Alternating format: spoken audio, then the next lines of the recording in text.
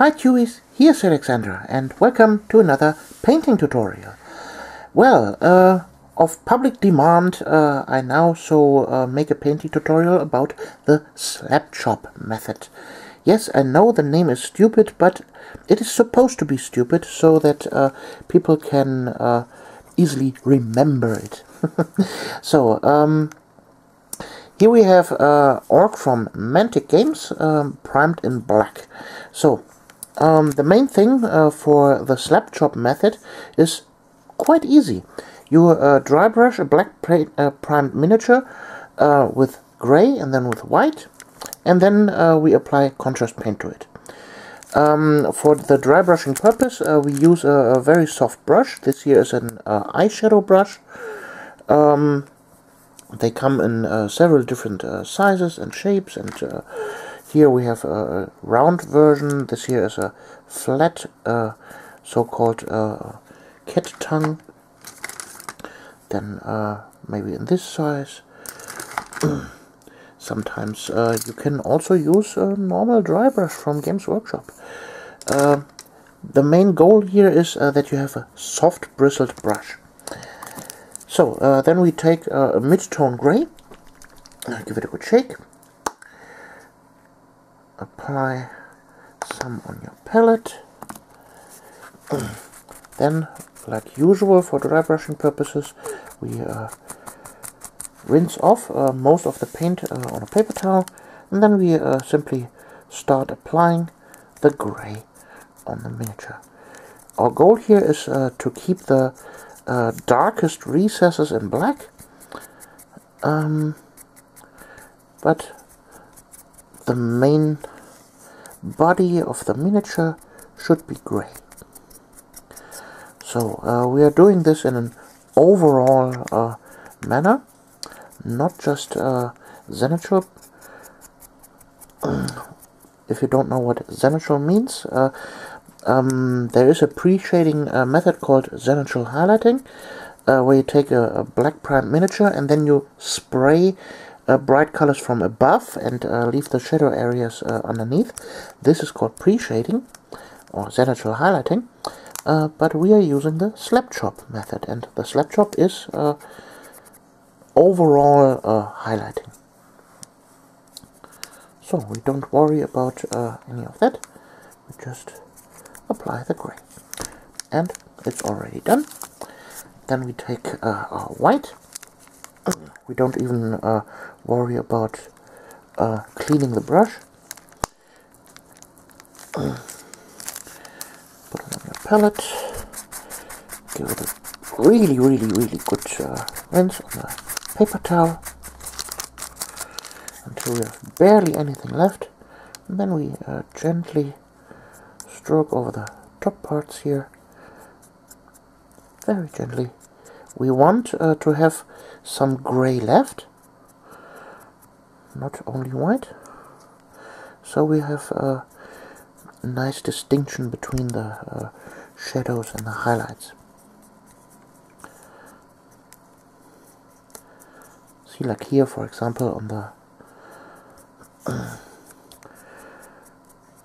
how it's called, coat. Yeah, coat should be the word to go with here.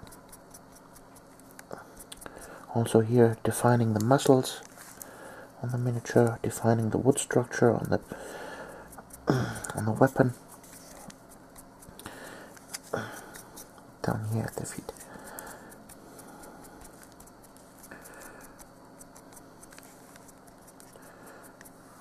Okay.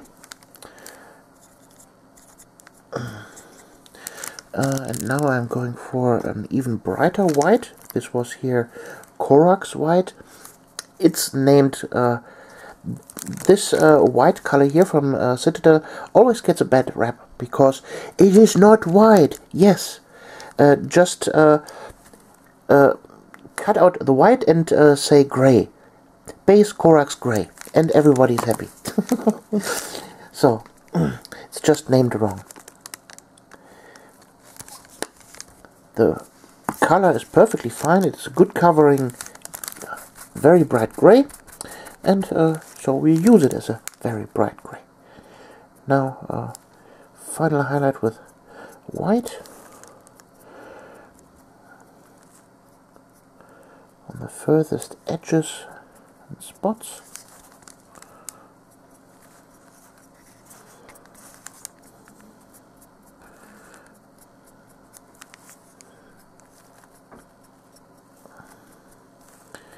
And then we are already good to go. Okay, this is the step of the dry brushing done. We will now switch to contrast paints. Be right back. So, and there we are back.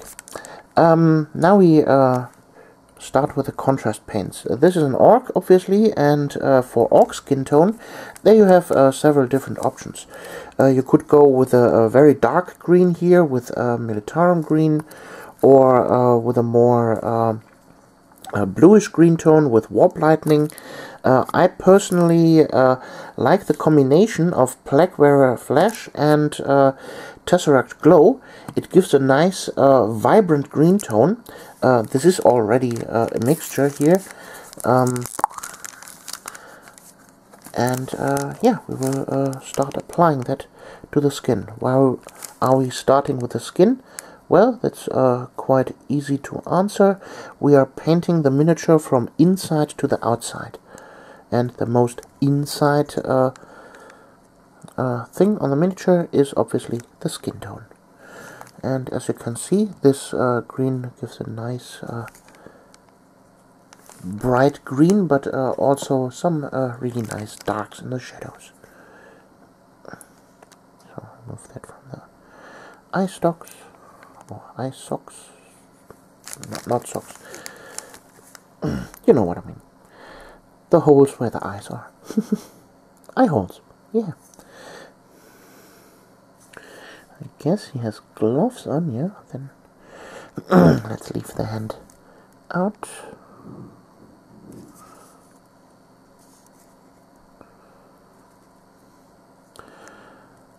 So if you're painting one miniature at a time with this method, you probably have to wait quite a lot, because when we are finished with one area, you should wait until it is dry before you continue. Because, well, if you hit another area with a contrast paint that is still wet, then the contrast paints will mix, and it will, well, create an ugly mixed tone, and that is not what we want. So, in order to avoid that, you should wait until it is dry. If you're definitely with this method here, batch painting, then you don't have to worry about that.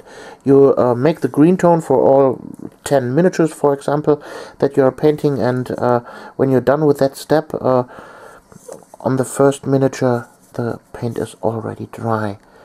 Contrast paints have a tendency to dry really quickly, especially if you apply them relatively thin. And we're not doing here super thick coats. We want to, well, use the advantage of the Slapchop method to really have the contrast paint shine through. You see that here directly, that the highlights we had painted with the white and the gray tones are coming through when we just apply a thin coat. There we go. So I will continue now with some wildwood. This is a really dark brown.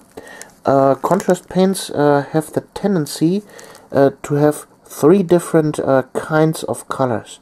You have the very weak contrast paints that are barely covering. You could almost categorize them as a wash instead of a contrast paint. Then you have the, I would say, normal contrast paint that, yeah, does what contrast paints does best. It leaves good shadow areas and also good highlights. And then you have the contrast paint number 3, that is almost 100% covering. You see here on the wood, it's barely visible, the highlights we painted in. But for a dark wood tone, it's absolutely okay. So, let's see, what else can we use? Let's use Agoros Dunes, for example, on the fur, the pelt that he has around his backside here.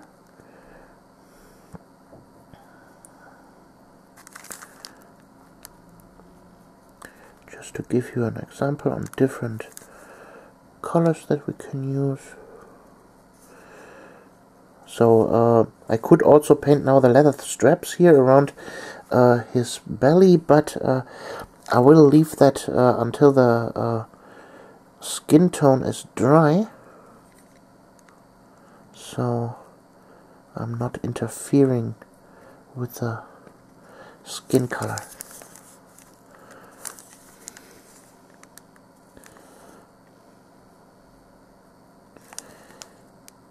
Yeah, it should be good. Okay, next let's take what could we take? Let's give him red pants. Why not?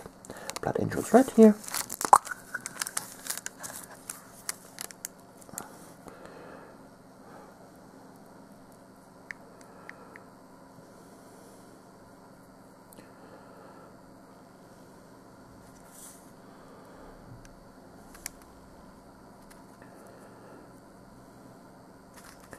And you see the application is rather simple, and that's basically the Slapchop method for you. You see? The trick is to not paint over the areas that you that you already painted. If you're quick, you can remove the still wet contrast paints. You see there tiny little specks of red. The contrast paint has a tendency to really quickly stain the edges of the area that you just painted. So be careful with your application that you don't overpaint. But other than that, yeah, that's the method for you. I will quickly now finish the rest of the miniature with well, the little details we have left here, and well, I'll show you then the final result. Be right back. Okay, here we can see now the final result of our first application of all the contrast paints. As you can see, I have left out the weapon. The colors I've used here, this here is Nasdrak yellow, then snakebite leather for the all the belts and the pouch here, Fire Slayer flesh for the gloves, then obviously Blood Angels red here for his loincloth. That was the word I was looking for. Yeah, I've quickly dry brushed and stippled a little bit the base. And now we go for the metal part. For that I use a bright metal here, in this case a scale color heavy metal, but you could also use Stormhost silver or Mithril silver or any other bright metal color. We take a little bit on our palette here, and then we water it down with 2 drops of water. There we go, to make our own wash variant. This is obviously not contrast paint, but it will do the trick. We will just apply that quickly here over the metal, and as you can see, the pre-shading will do its job and will leave the surface in a metal sheen. When this is dry, we can hit it with some Nuln oil wash, and it will be totally okay. So at this stage the miniature is done. It is now what Games Workshop calls battle ready. This is basically the Slapchop method to its final conclusion.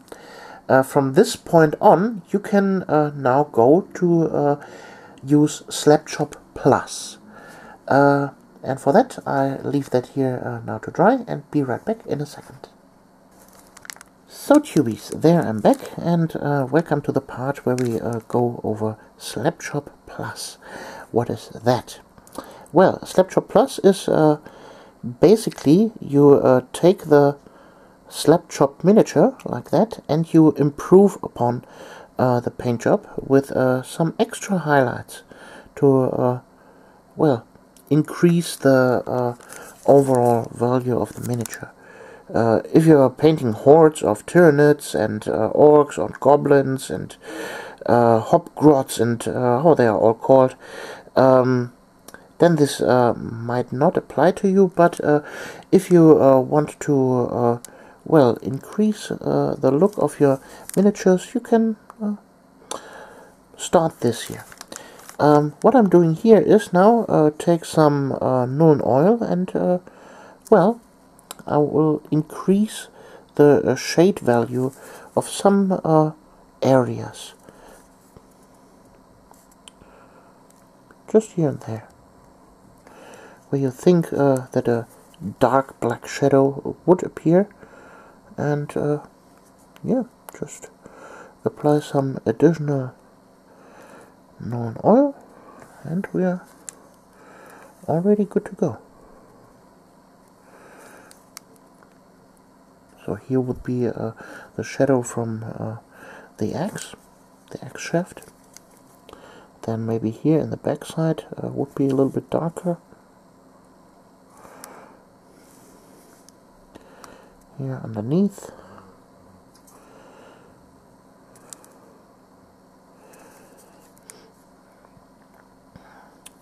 So, and after that we will apply some highlights.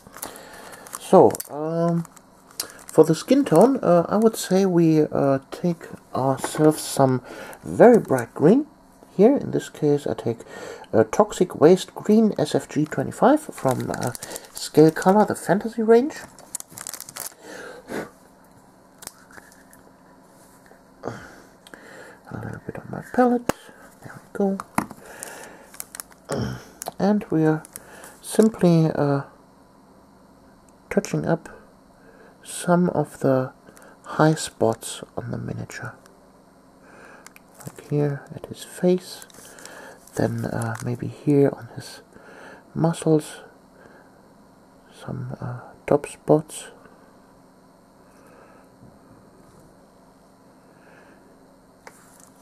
In this context, we are also cleaning up some of the so-called coffee stains that some of the Slapchop method left behind on the highest highlight points, and making the overall look on the miniature a little bit more clean.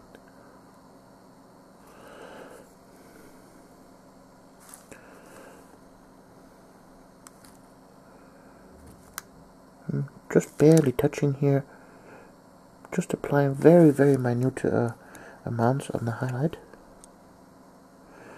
Also in this step you can create some additional highlights here and there.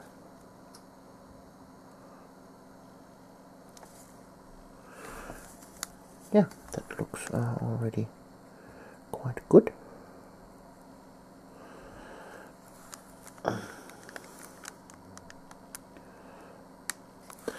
Now let's just add a little bit of white to the color to give it this absolutely final oomph.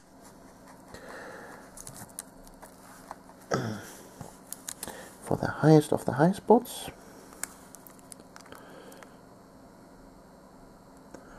There on the nose, A little bit here on the tip of the ear, the cheekbone, just barely touching. Just a little dot here and there.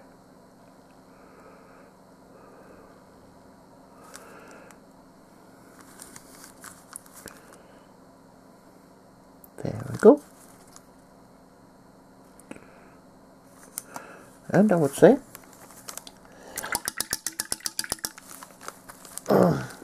the miniature's done. Yeah, that's the Slapchop Plus, just accentuating a little bit of the colors. We could also do that for the red, so let's quickly do that. Let's take a very bright red that we have here, almost orange, Aldebaran red, for example.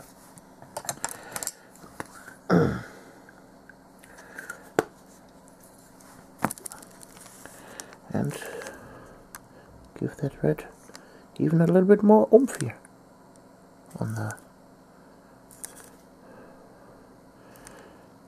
the edges of his loincloth.